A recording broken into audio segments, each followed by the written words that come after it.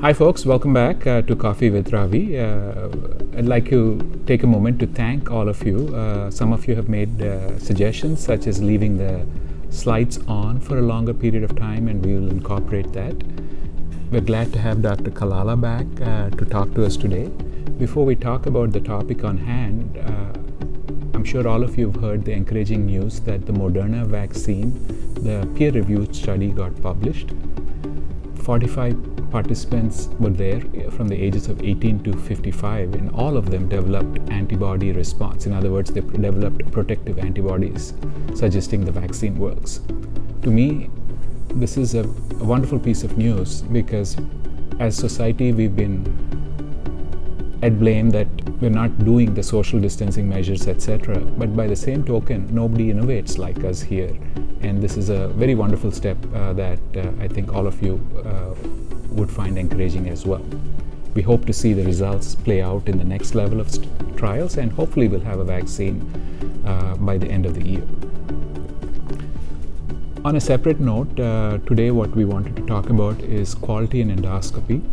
All of you ask, if you come to digestive health, how do you know that the colonoscopies that we do are picking up the polyps and that we are finding the polyps at the right rate? In other words, are we good endoscopists? Is there good quality in endoscopy being done here? And that's the question that I wanted to ask Dr. Kalala. He's been part of the American College of Gastroenterology, and this has been an area of his interest. So, Srinivas, how would you answer that question? How is quality in endoscopy being measured? In other words, as it relates to preventing colon cancer, are we finding the polyps that we should? What's our data? What's your take on that? Sure, thank you for having me here. It's a very important topic because of the quality reflects a good outcome. We've been one of the pioneers in Northeast Iowa to implement GIQuIC. GIQuIC stands for GI Quality Improvement Consortium. It is an independent organization which has both scientific and educational background, formed by gastroenterologists. It is endorsed by two associations, American College of Gastroenterology and American Society of Gastrointestinal Endoscopy. This was formed in 2010, and they have proved that quality endoscopy leads to better outcomes of patient clinical care and in general public health. So what GIQuIC means is they collect a real-time data from various medical practices of independent physicians and as a group, and they have compared live data with individuals within the group, within the state, within the nation to see their quality metrics. These quality metrics have scientific basis. There are 12 quality control measures for colonoscopy. The most commonly we used are ADR, adenoma detection rate. The higher the ADR a person finds during colonoscopy, that means they are doing a quality job. These adenomas are precancerous polyps. And what we do is we compare the ADR within our group, and we compare with within the state and nation. We have one of the highest ADRs in the state. In other words, we are finding the polyps that we should be finding. And there are also various measures we check when the procedure is done.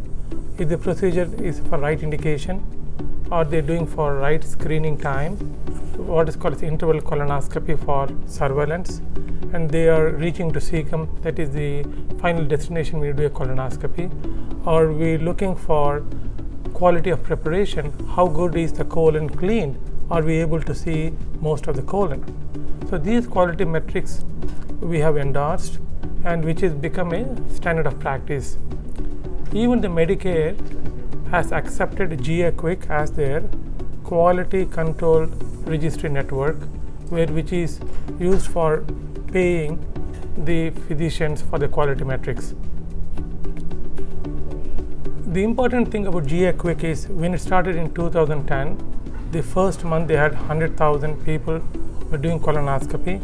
Now in 2019, there were 10 million colonoscopies done by the registry. So it is one of the largest used registries, and we have been one of the pioneers to use in 2014.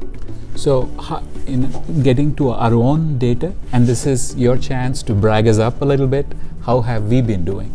So I'm happy to share. We embraced the challenge of GIQuIC when it came initially. We've opened the data to the public, and we could proudly say we have one of the highest ADR, what is called adenoma detection rate. We have the highest cecal intubation rate. That means each time we do a colonoscopy, we get to the destination, and we have good outcomes of the patients. So I would be happy to say we do a quality work by all our providers, and we stay the adenoma detection rate which is way ahead of the national standards. Good. Yeah. Thank you. Thank you. I think it's important to kind of keep looking at this quality aspect, because the more polyps we find, the more cancer that's prevented. And it's important, I think, as a medical community to be open and transparent with our results. The slides that we have shared with you today are the slides that come from GIQuIC, and the slides also come from our own practice here.